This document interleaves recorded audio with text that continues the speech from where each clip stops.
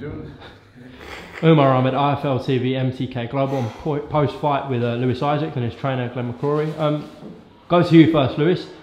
Assessment of that, please, firstly. Yeah, all good, felt good. First 6 rounder out of the way. Good performance. Okay, and from a trainer's point of view? Yes, more improvement. I like what he did. He's relaxing more. The rounds suit him. So as we go to 8 rounds, 10 rounds, you know, you'll see him in better performances and starting to stop people. But still mistakes, still lots of stuff that we're working on, because he's not called on the cobbles for nothing. He likes a fight, and he'll have a fight with anybody. So my job is to try and just educate him a bit. Obviously, I never want to stop that excitement, because that's what he does, and that's what people want to come and see. But I just need to refine him, just keep on refining them. But overall, really, really happy. Is that 5-0 now? Yeah, 5-0. A bit too much of a good fight though, if you're liking? Boxed him up for the first 4. Now I've actually got a bit of cold coming on, so in the 5th and last I felt a bit chesty, but got the rounds done. That's the main thing. I thought everybody said referee great fight and all the rest, but I think it was a great fight because Lewis made it a great fight. I don't think Saunders stayed upright and took the shots, but I think all the action was coming from Lewis. So I know what you mean by when people start saying great fights and all this sort of stuff. It was entertaining. I think he made it entertaining. And I never want to take that away. I never want to stop him, but I want to educate him a little bit into keeping his left hand up, not hanging around to have a tear up. But we were happy with it when we robbed it. We were very happy with it. I thought he was done really well. He told me, he's having a cold one just before the fight. Yeah. I think the 5th round, he felt it a bit. Yeah. You notice it in the corner, but I thought his range of shots to weight box. Went to the body well. He's really improved. Actually, could have went to the body a bit more, I reckon. He could have went a little bit more, and there was a couple of times Saunders was badly hurt with the body shots, and I could tell. But Lewis, inexperienced, couldn't quite tell and didn't commit himself. But that comes with that's experience, and that's experience. And I guarantee you, when Lewis Isaacs stops somebody, he'll then start stopping everybody, because it's getting that belief that your punches. And I know I put him on the pads and the body, but I know how hard he hits, and Saunders will tell you that's painful, So once he knows and he's got belief in his power, the stoppages will start coming.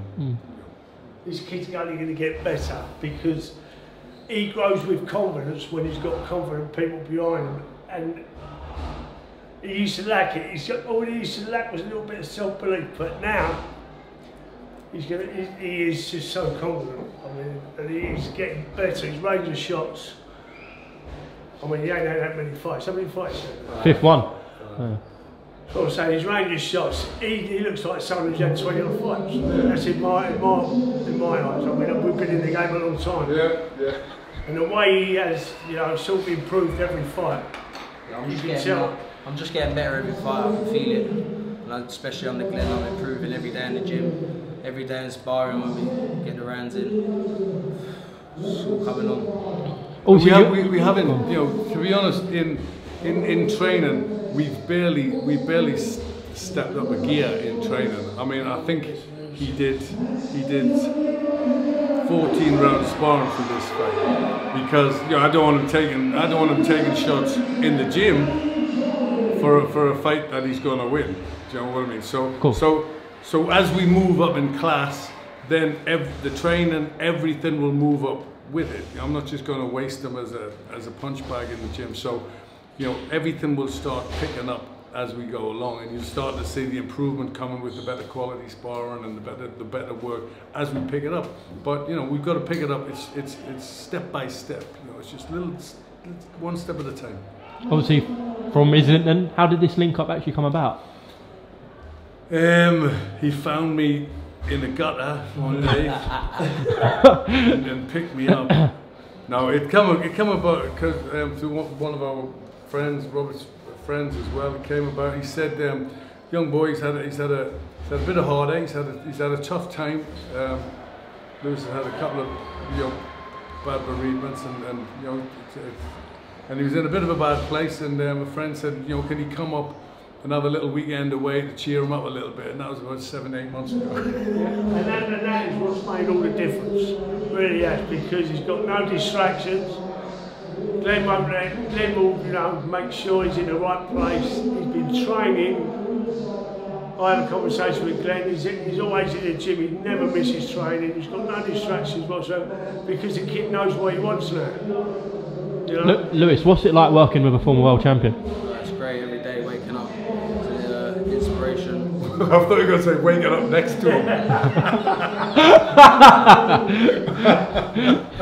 I'm always, it's inspiring, you know what I mean? They've been there and done it, and it's only been my aim since a kid. Since every day, since a kid, is to be a world champion. That's all I want. That's all I want to be, and I want to do it for my sister and my girlfriend. I lost in 2017, but I lost them both in a month.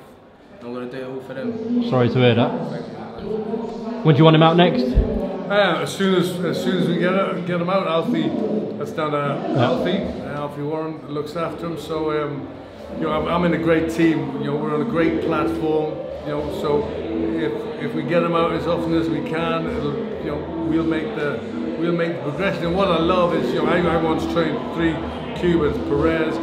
Yeah. I trained them, and I'm probably the only person that's ever let go 3 world amateur champions and said I don't want to train them because they didn't have any commitment, dedication, determination. He's got it in the bountiful. So I couldn't ask for anybody better to train. All right, congrats on tonight, boys, and we'll catch up soon. Thank you. No problem.